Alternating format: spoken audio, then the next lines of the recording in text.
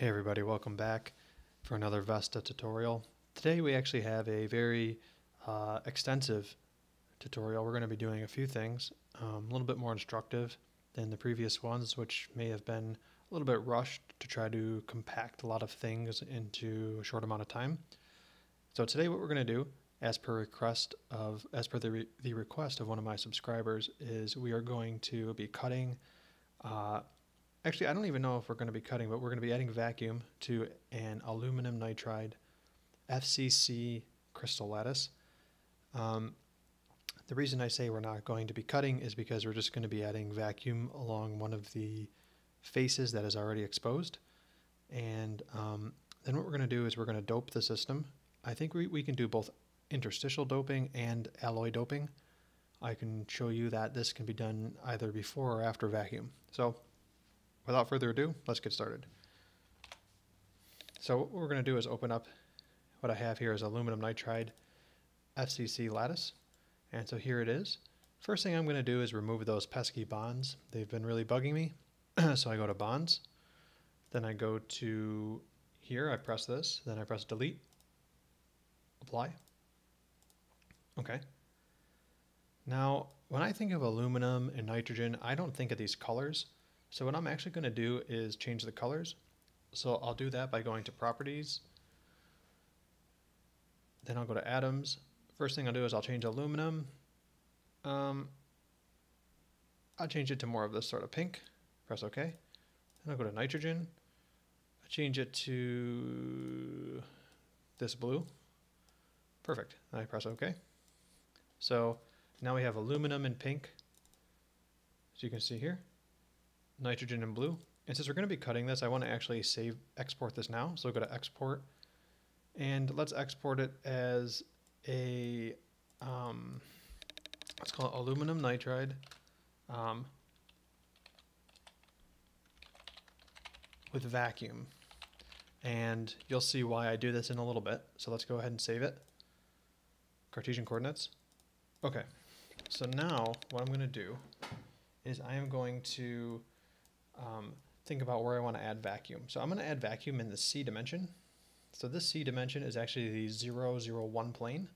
I'll show you. We can go to Edit, Lattice Planes, New, and if I want to do this C dimension, so it'll be this top here, this plane here, I'll do 0, 0, 1. Okay, I press Enter, and you can see that's this plane here. Okay, if I turn this to a 0, it'll come down here. Okay, 0 basically is starting at this origin down here.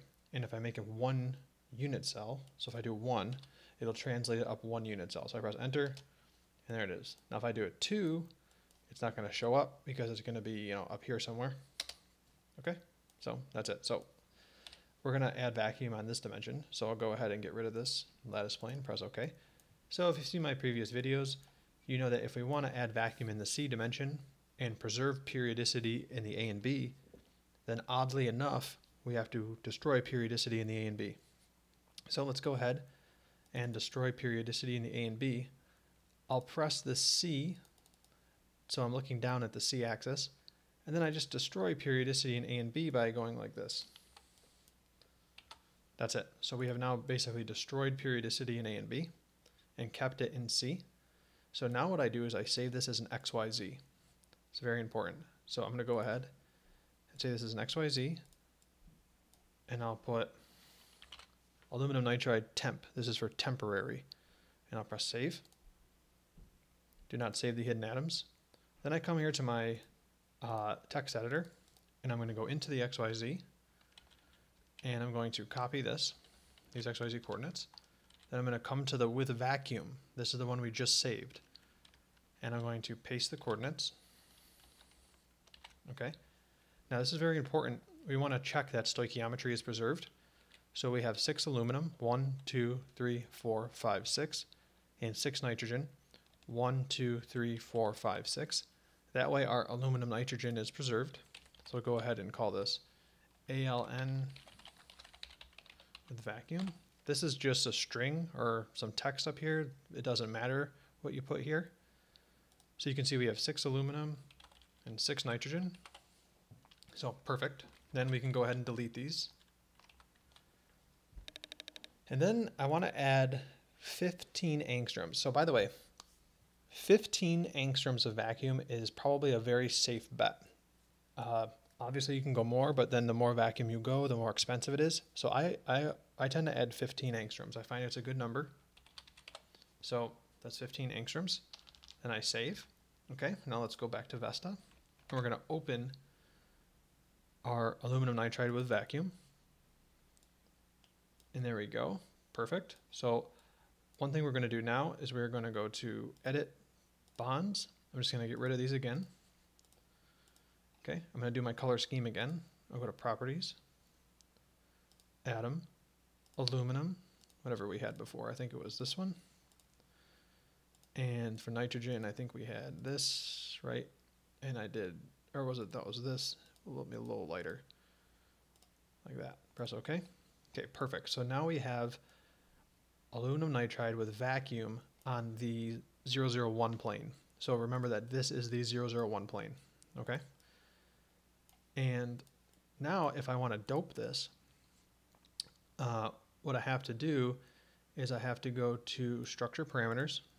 So Edit Data, Structure Parameters, and place in my doping atom in here. Now the question is, where do I want to dope?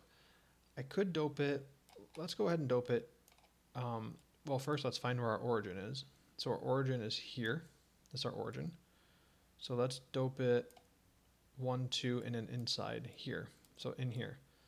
So let's find out what this atom is. Atom 1, aluminum. Okay, 0, 0, this value. And so we're going to make it a little more than that. So we're going to go to New. And we'll call this, let's dope it with an, what should we do? Oxygen, I don't know. So O1.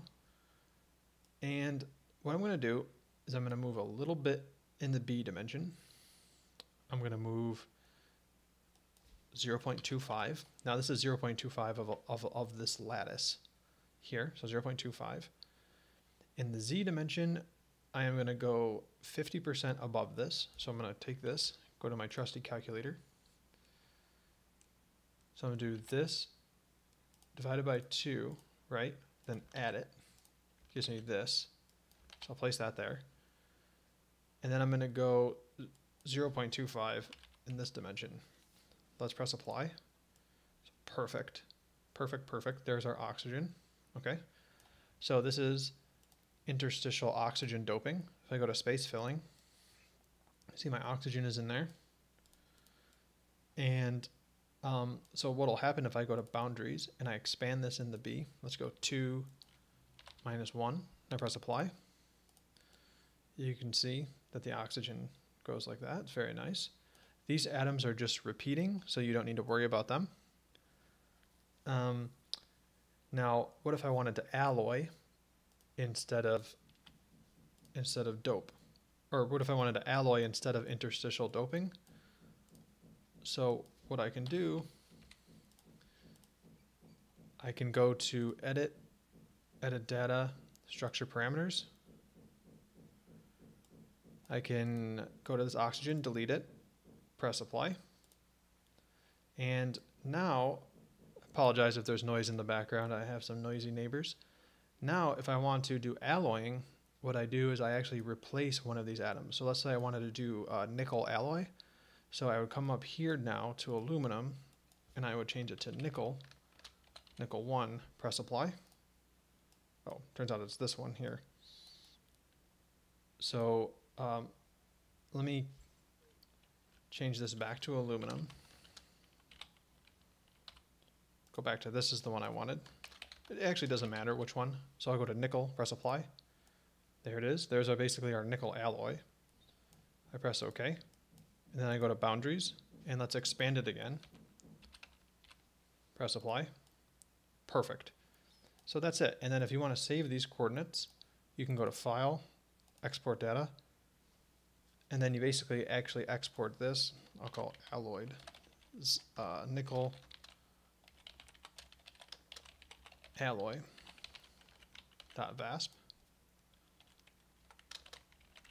Okay, let me go to VASP and press save. Cartesian coordinates. Now let's open it and see what we got.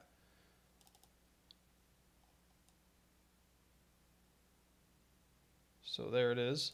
There's our nickel. And if you want to see it how I did it before, you'd actually have to go back here to bonds, delete everything, apply, then go to properties, and just changes. You don't have to do this, but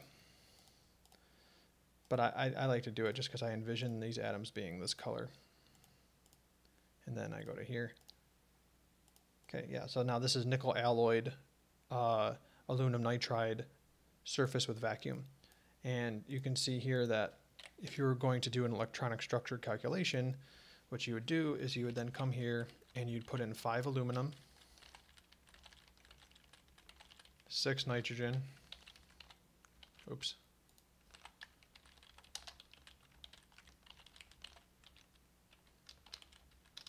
all over the place, and then 1 nickel. And so, you know, you would use these as your coordinates for your electronic structure calculation.